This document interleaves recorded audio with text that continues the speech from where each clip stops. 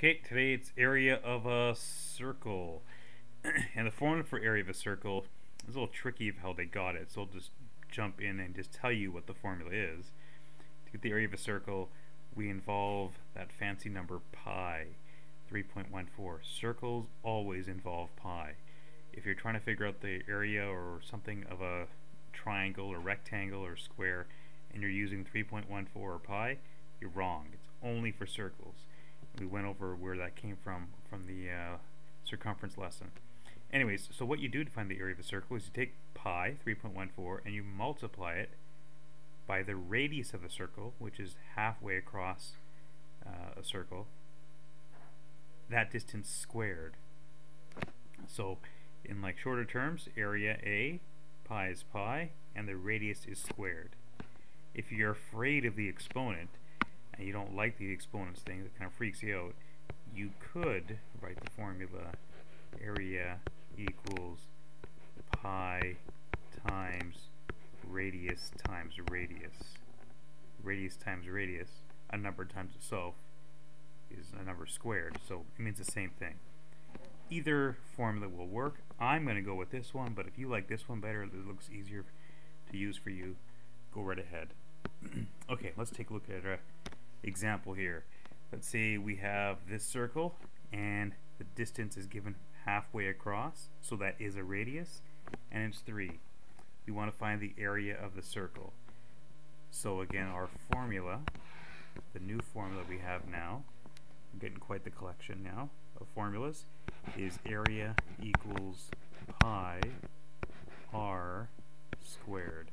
Pi times the radius squared.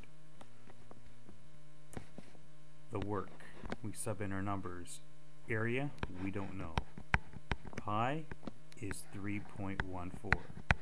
Stick with that. Don't use the calculator pi in your calculator in this class. Let's all be consistent and use 3.14. The radius is 3. So we're going to put 3 as the radius. Don't forget to square it. Now here comes a very important step. Do not go 3.14 times 3 and then square that answer. Follow BEDMAS. In BEDMAS, you do the exponents first. Do the 2 first, the squaring first. So 3 squared is 9, not 6, it's 9. So it's 9 times 3.14. So you do the exponents first. 3.14 times 9, you punch that into your calculator and you should get 28.3. 28.3, one decimal place we always keep it to. The units are centimeters, and again, because it's area, it's squared. Done. Okay, so again, don't forget to square the 3 first. Do not go 3.14 times 3 and then take that answer and square it. That's wrong. That doesn't follow BEDMAS. Okay, example 2. For this one here, you were given the diameter, the full distance across. But again, for our formula, we only want the radius. So we have to realize we can't use the 14 to get the radius. It's obviously going to be half that. To get whatever diameter into a radius, you just divide it by 2. So the radius here is 7 centimeters. Half the distance across, 7 centimeters. We're going to use that, not the 14. So put the numbers into our work. Area, we don't know. Okay, keep it A. Pi is pi. And the radius is 7. And that number is squared. Just that number, not the entire thing. Just the 7 is squared. Okay, and like I said before, do the squaring first. Follow BEDMAS. Exponents come first. 7 squared, 7 times 7 is 49. Multiply that by the 3.14 pi number. When you times those together, you'll get your answer, which should be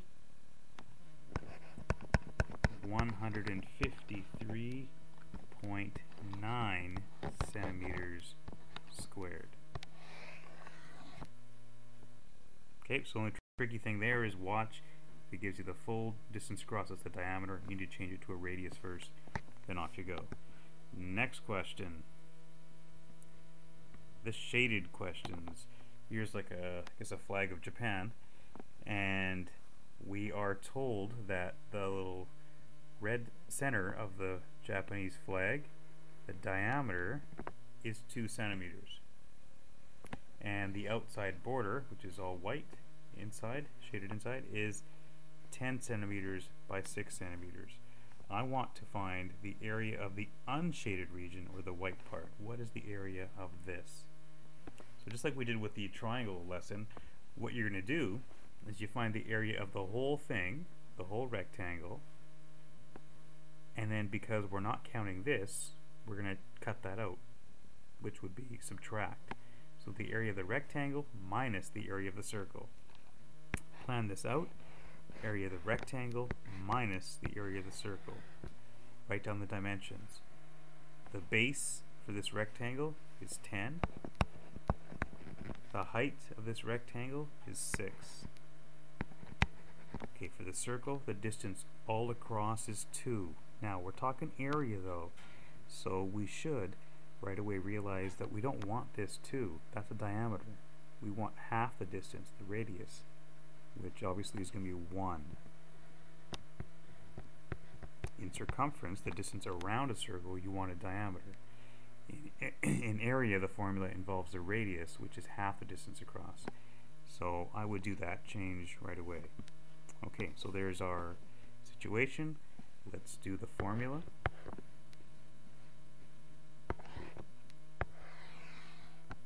Which is, for area of a rectangle, it's base times height, minus the area of a circle, which we just did, pi r squared. Okay, now our work. We don't know what the area is. Let's leave it as A. Equals the base, which is 10. The height is 6. Subtract pi, which again was always 3.14, and the radius 1 squared. Okay, so next let's just do it. So area is 10 times 6, which is 60 centimeters squared. That was easy for a rectangle. Over here, remember we do the squaring first. We do this first, following BEDMAS. 1 squared is not 2, it's 1 times 1, which is 1 times 3.14. And this one's easy. 1 times 3.14 obviously is 3.14. And we're subtracting that from 60 centimeters squared. And when you subtract that, you get a final answer of 56.9 centimeters squared. Put that here. That's your answer. So just like with the area of a triangle, whenever you do a shaded question, it's always some kind of subtraction happening between the shapes. Okay, the next question is a hockey rink question. I didn't draw it very well, but anyways, here is the hockey rink. And so you've got like the middle, the neutral zone here, which is, I've made it really, really long. I've said that it's 14 meters. Let me just change these units here, they don't make any sense. 14 meters, and the distance from the blue line all the way across is 7.8. What is the area of this hockey rink? And to figure that out, again, we don't have a formula for a hockey rink, but when you take a look at this, we have some basic shapes. We've got a rectangle, and we've got two half circles. Now these two half circles, if you put them together, you realize, because they have the same diameter, is a full circle with that diameter. So when you have a shape like this, like I said before, the first thing to do is break up the shapes. A rectangle plus a full circle. So we have two half circles plus a rectangle, and like I just said, those two half circles make one full circle with a diameter of 7.8.